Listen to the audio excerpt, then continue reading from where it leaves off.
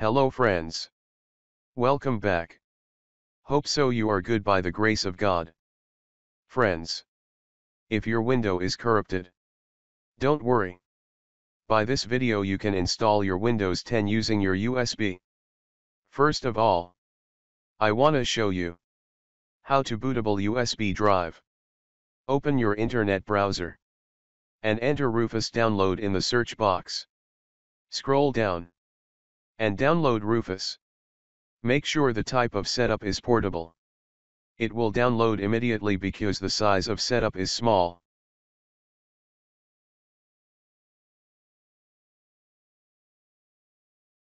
Now open a new tab for download Windows 10. Type Windows 10 download in new tab. And press enter. Open the first link of Microsoft. Scroll down. And click on download now. Both files are downloaded successfully.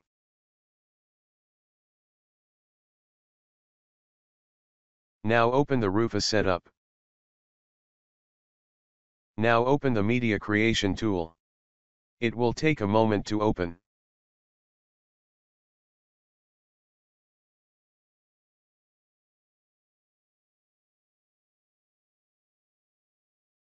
Now click on accept.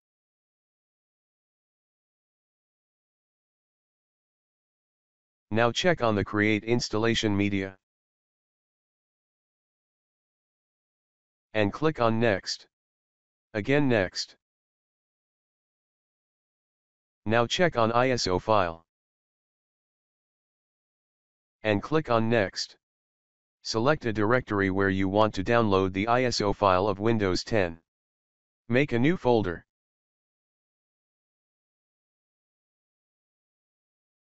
Rename and enter Windows 10. Open it. And now click on Save. Downloading is started. It will take some time. Wait while it is downloaded.